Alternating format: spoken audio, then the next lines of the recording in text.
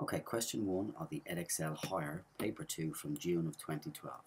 We've got ABC and DEF are parallel lines. BEG is a straight line and the angle GEF is 47 degrees. We're asked to work out the size of the angle marked X and give reasons for your answer.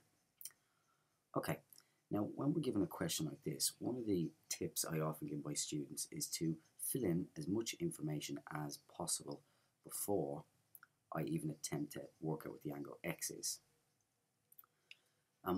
Another tip I often give is to cover up various parts of the diagram just to make things a bit clearer. So suppose I was to cover all of this part, and now I can see I've got a straight line here, and that's 47 degrees, which means that the angle here must be 133 degrees. Similarly, if I was to cover this side,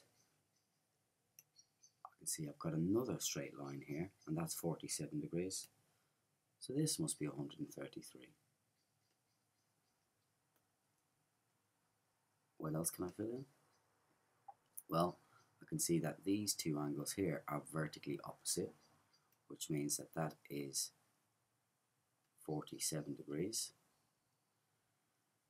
And then the angle X and the angle here at 133 are alternate angles, which means that this must be 133 degrees.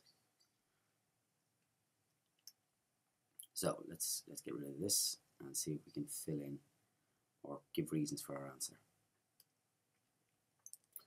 Okay, so what I'm going to start with is I'm going to say the angle DEB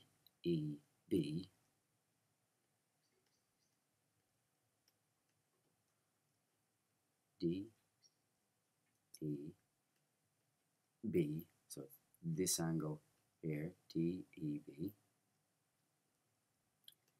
equals 47 degrees as it's vertically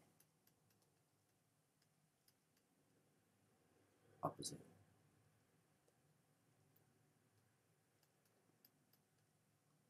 GEF.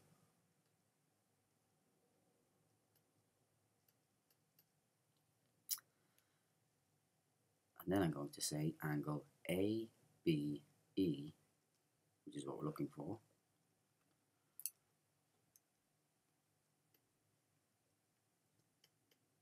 angle ABE, which is X, equals 133 degrees as supplementary angles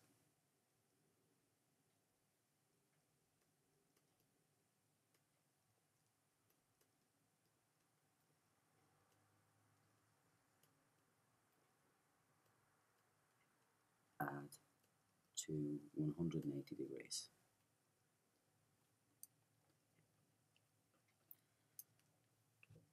So supplementary angles form a C shape in parallel lines. So in this case it's a backwards C.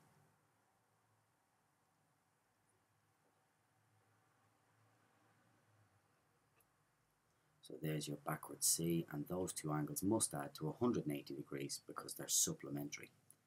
Another reason we could have given for 133 degrees is that ABE, so if ABE and BEF are alternate angles, and alternate angles are always the same. Alternate angles, you're looking for that Z shape.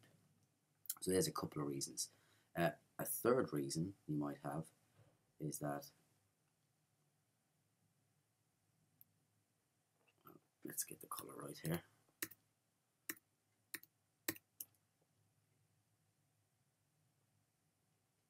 Angle ABE and